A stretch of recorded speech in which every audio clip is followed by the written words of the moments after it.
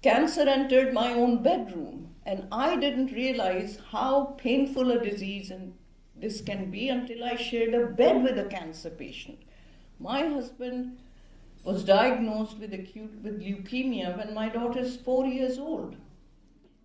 I measure every grief I meet with analytic eyes.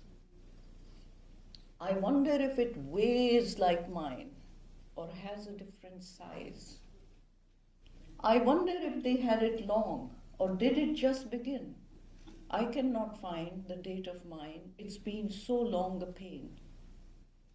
I wonder if it hurts to live, and if they had to try, and whether could they choose between, they would not rather die. We have to change these choices. The stent I showed you is our chance to shift from damage control to true success and prevention.